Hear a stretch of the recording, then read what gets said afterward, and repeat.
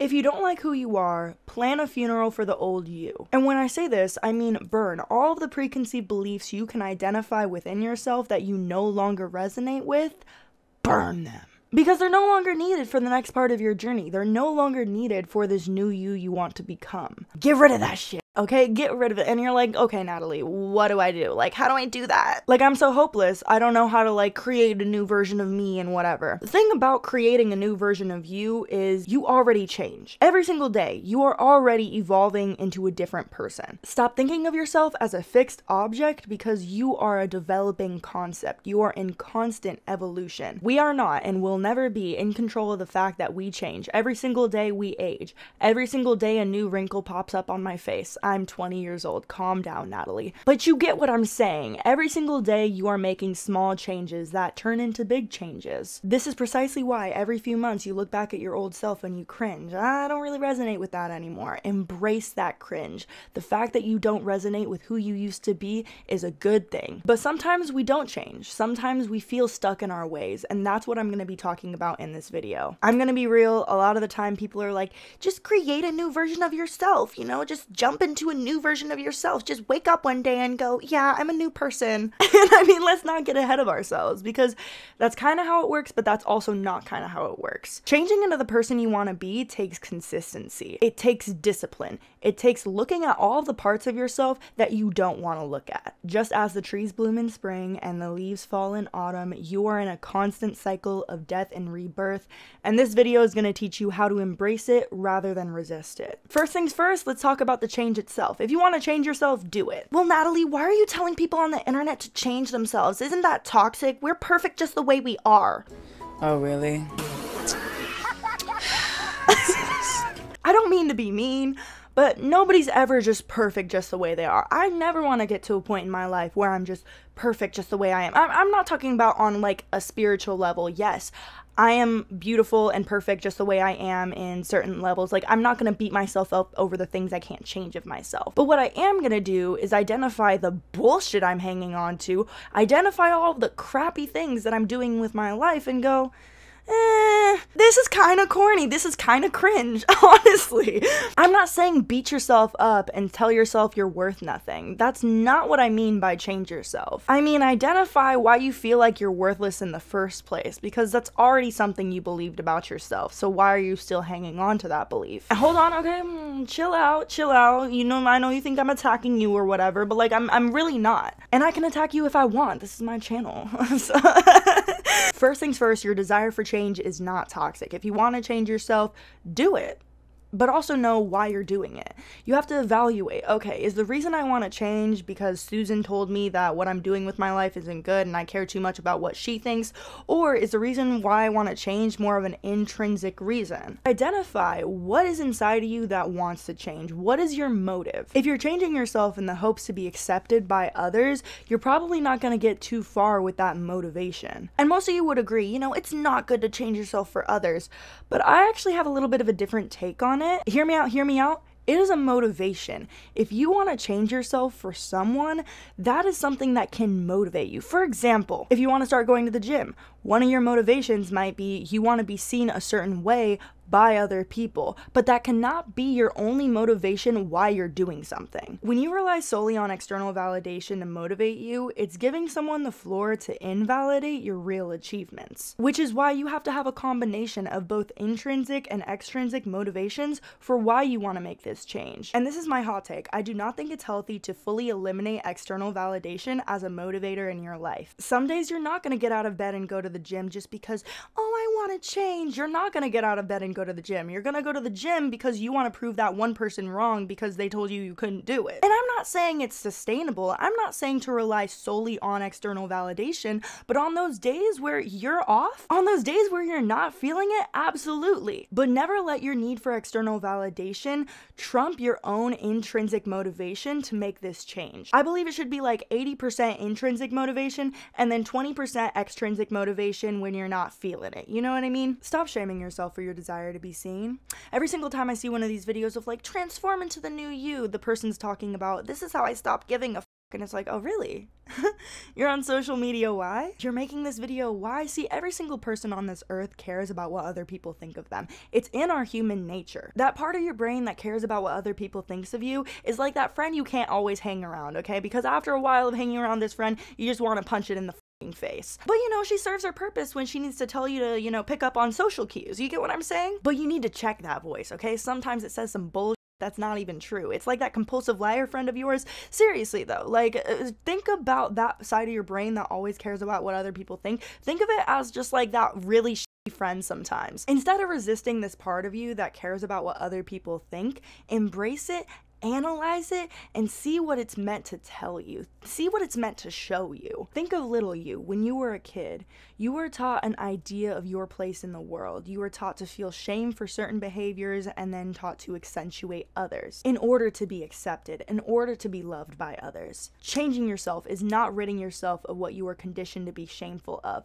but analyzing it and accepting that part of yourself back into your life. Learning how to implement those shameful parts of yourself back into your life. Now that I've established that, let's talk about awareness. So a lot of people are aware of their desire to change long before they actually implement the changes they want into their life. And that's often because of these mental and emotional blocks that stop them from just doing the damn thing. We always get in our own way. We tend to avoid the work that is actually going to help us achieve those changes in our life and tend to keep in this cycle of a holding pattern almost. And I kid you not, every single time I'm in a funk, every single time I'm in a holding pattern, it's often because I'm not seeing something clearly. I'm not seeing a certain limiting belief I have that I need to let go of in order to enter into this new period of my life. And before we can actually move on from that holding pattern and create this new you, instead of just being like, yeah, I'm a new me. yeah, bitch, I went to Bath and Body Works and got myself a new candle. I'm a new me. Before we do all of that, we have to identify what is within the limiting belief that's keeping us from moving forward. First things first, you're irrational, okay? You need to get this into your mind that some parts of your brain are just irrational, and you need to start poking holes in why you feel certain things. For example, let's say you want to start a little business or something. You want to start posting your stuff online, right? And you fear what other people think of you. You're like, what if I don't succeed? What if other people don't like me after that? It's not that you believe that you're incapable, it's just that you value their opinion over yours. In economics, there's such thing as opportunity cost. And if you're wanting to achieve a certain thing in your life, you have to weigh out what is the cost of achieving that thing. What is the cost of my new life? If the cost is you're going to look stupid with your friends and your friends aren't going to care about you anymore, well, were they even really your friend? Because this is actually a desire you really, really want in your life.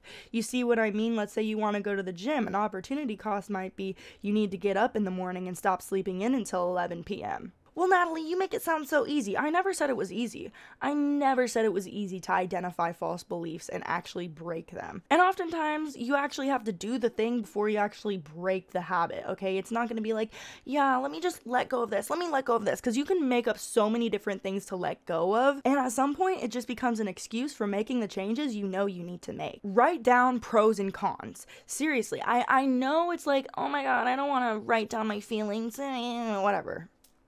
Write it down, okay? Get a journal. If you don't already have a journal and you're on my channel, I don't know what you're doing here, but girl, go check out the shadow work video or something. Let's start there. But start journaling about these irrational fears. Argue with yourself in your head. Sometimes I really have to argue with certain parts of my brain because I'll get in my own damn way. So when I say make a funeral for the old you, I want you to take 3 months or even less. It could be a month. Depending on what you're trying to change, set out a specific time for yourself to just grieve the old you, okay? Because a lot of the times we're trying to jump into this new reality when it's like, you're not there yet, okay? You haven't done the work yet. It's like water in a lake, right? There's a dam, and that dam goes to a river. And so the river is like the new you that you want to become, but the lake is like the huge dam of who you are. God damn it, it's you. Oh my God. What if the people controlling the dam just decided to let out all the water and they just didn't give a fuck and they flooded all of the river? what would happen? Number one, you'd be flooded, okay? You'd be overwhelmed with all the things you need to just fix about yourself. And trying to view yourself as a project is a whole nother video. Let me talk about that. You're not a project that needs to be fixed, okay? But you're not giving yourself time to actually analyze the changes you need to make, okay? And one of my biggest pet peeves watching videos like this is seeing people being like, just detach from the old you. And it's like, first of all, that is not what detachment is. Let me talk on that for a second. Let's talk about detachment. Detachment is not learning how to not give a fuck. It's learning where to direct your fuck, okay? It's not just, I don't give a fuck today and now I'm a new me. You look crazy. You are not trying to eliminate all the fucks altogether. You're just trying to redirect where you give your fuck to. Right now, you're giving your fucks to other fucks who don't even matter. In order to fully detach from the past version of yourself, you need to identify why that version of you was so inadequate in the first place. Or else you're just trying to run away. Or else it's just escapism. So take the next 3 months, clean out your closet, look at yourself in the mirror, and identify all the things that you don't want to take with you to this new version of yourself. Go through that process. And when you're ready to let something go, maybe open one of the floodgates. Identify those toxic habits you don't need anymore and change them. And don't just be like, oh, I'm gonna make a funeral for the old me and post all of it on social media because you look like a clown, okay? You're not changing for yourself. Again, 20% external validation, 80% intrinsic motivation just from you. You gotta wanna make this change for yourself more than wanting to make that change for others. If you let other people in on it and you get some kudos and it makes you feel good one day, that's good. That's healthy motivation. That's learning how to healthily implement external validation into your life. Take 3 months to validate yourself and then come back to this video.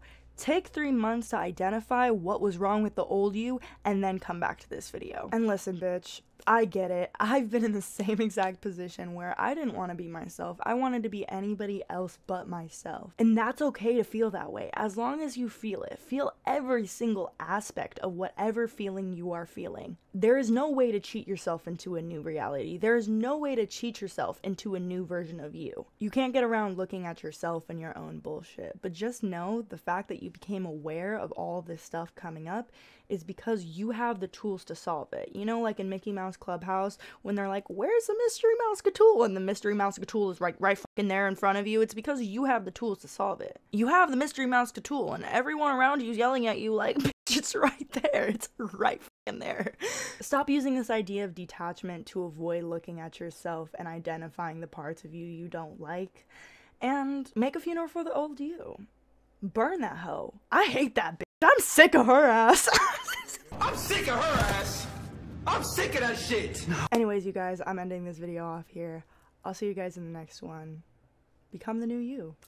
Commit to that change, bitch. Bye, guys.